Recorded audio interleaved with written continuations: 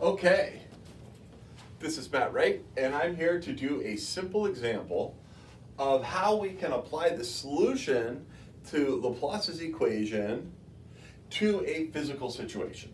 Imagine that I had a hollow sphere, right? And on the edge of the sphere, it is powered up to have a voltage V on that surface. The big question is, what would the voltage be everywhere else? Well, I can use my boundary conditions to figure that out. All right, so what are my boundary conditions? Well, if I know that this hollow sphere has a radius of r, I'm going to have like 3 to 4 boundary conditions depending on how you want to define it. All right, so boundary condition number 1. As r goes to 0, right, the potential remains finite, right? It's not going to blow up, right?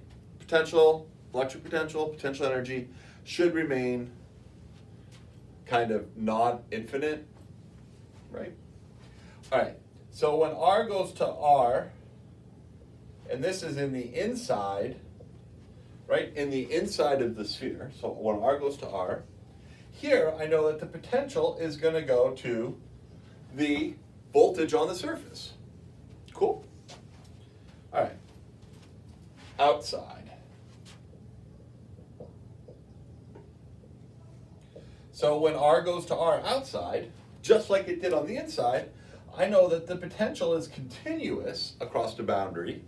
So what I would suspect is that as I go across this boundary from here to when I go right up close to the boundary, that potential is going to remain the same. So V is going to equal V. Whereas the other place I'm interested in is when r goes to infinity. Well, if I go to infinity, then I know my voltage is going to go to 0, right? If I go infinitely far away from this hollow sphere, infinitely far away, I would imagine that there would be no voltage. So what I want to do is take these boundary conditions and apply it to my solution. And that'll tell me what the potential is everywhere. All right, so we're going to have 2 equations, one for inside and one for outside, right? Because they have 2 boundary conditions inside and 2 boundary conditions outside. So let's start with the inside first. Okay, so I know that at r equal to 0, theta, that this must remain finite. So if I look at my solution, what's going to happen to this term at r equal to 0? Well, at r equal to 0, you're going to have something like 0 to the L, right? So it is going to remain finite. That's cool. What happens when I apply 1 over 0, L plus 1? Well, now I got a problem, because whenever I have 1 over 0 or I approach it, that's going to blow up, right, and become infinite. It will not be finite. Not finite. So that tells me that inside, that B inside, at every value of L, has to be 0. Or else, you're not going to match that finite boundary condition when r goes to 0.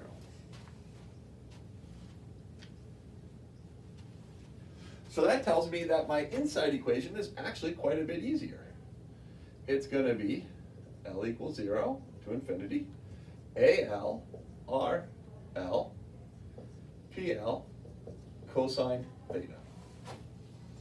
Okay, now let's think about what to do next.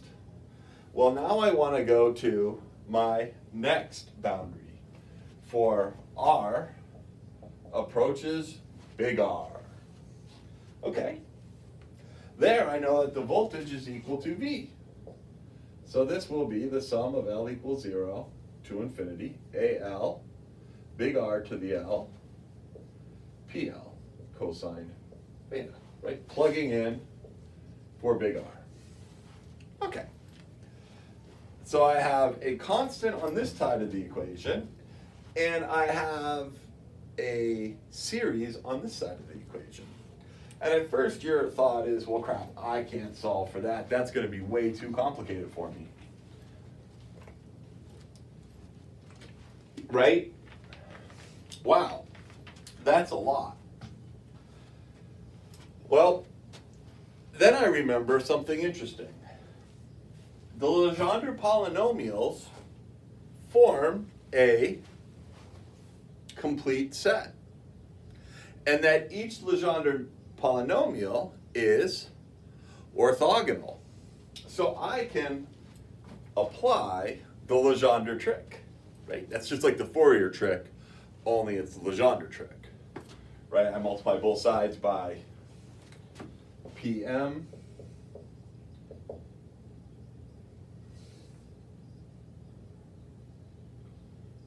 and I integrate from -1 to 1 dx, right, or d cosine theta, right, and then I do that over here, and the only way I get a non-zero number is if the L and the M are equal. But there's another way of doing this, and you can just think about taking this term and expanding it out into Legendre polynomials, right? And so since it's a constant, it's an easy one. So it's going to be v times p0 of x. What's p0 of x? It's 1. So, right, p1 of x is 1. p0 of x is 1. p1 of x is x. So p0 of the cosine of theta is equal to 1. p1 of the cosine of theta is equal to the cosine of theta. So here, this is in terms of cosine of theta. So I can take this v and just simply multiply it by 1. Now, if there were higher orders of cosine of theta, I would have to match them up to Legendre polynomials. So you had a series of Legendre polynomials on this side, and you had a series of Legendre polynomials on this side.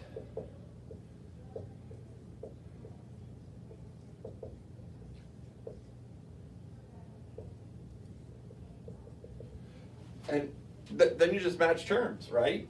So like, there's no P1 on this side of the equation. So that means that this term has to be 0. So 0, 0, and so on. So I'm left by just looking at this equation. R to the 0 is 1, so A to the 0 is V. Right? And all the other terms are 0. So I only have one term in the expansion.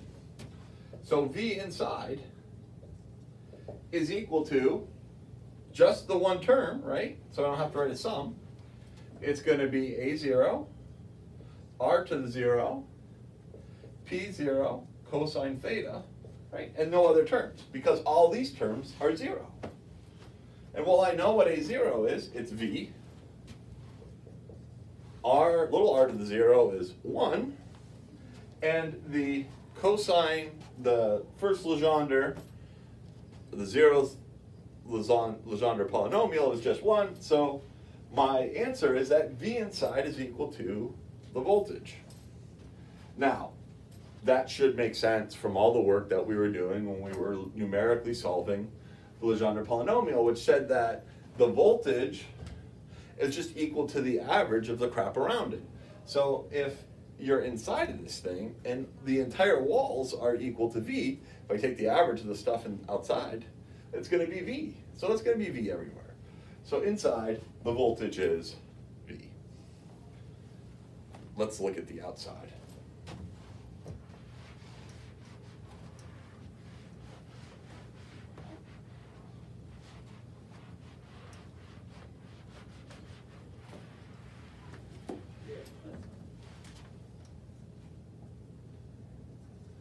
All right, outside, we take our solution, and the first thing that we're going to do is we're going to go, sorry, John?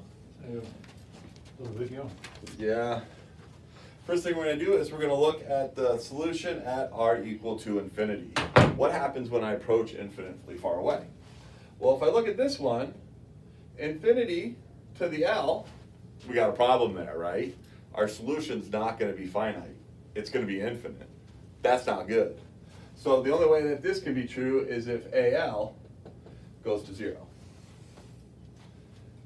Now if I look here, well crap, now I might have an issue. Let's take a look.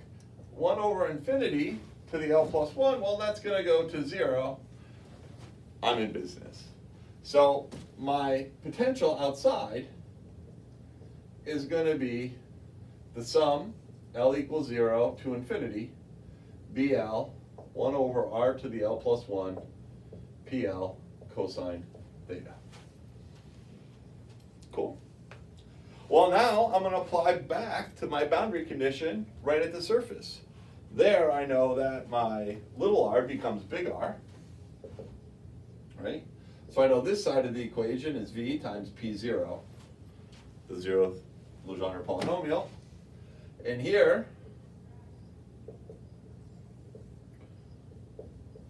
right, term by term,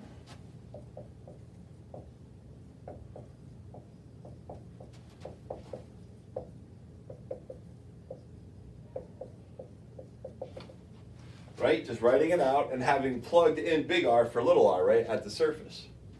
Well, now I just go ahead and match all of my P0s, right? And if you look, there's no P1 or no P2 here. Remember, because the Legendre polynomial is orthogonal and complete, I can do this trick. All the terms up there are going to go to 0, and the only term that doesn't go to 0 is this. And so you're going to have V is equal to B0 over R, or B0 is equal to V times R. So if I look at the solution outside, it's going to be V as a function, right? Again, we're only going to have the first term. All the others are going to be 0. So you're going to get V times R divided by little r, right, times P1 cosine theta, or P0 cosine theta. Well, here that P0 is just 1, because it's the 0th Legendre polynomial, and you just get VR 1 over little r. And that tells me what my potential will be. So what does it look like if I plot it?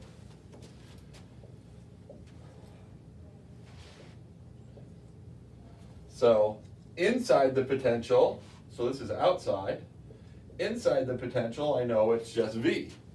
So it's going to look flat. And then outside, it's going to fall off like 1 over r squared. So I can figure out what it's going to be here at 2r. If I put in 2r here, you get 1/2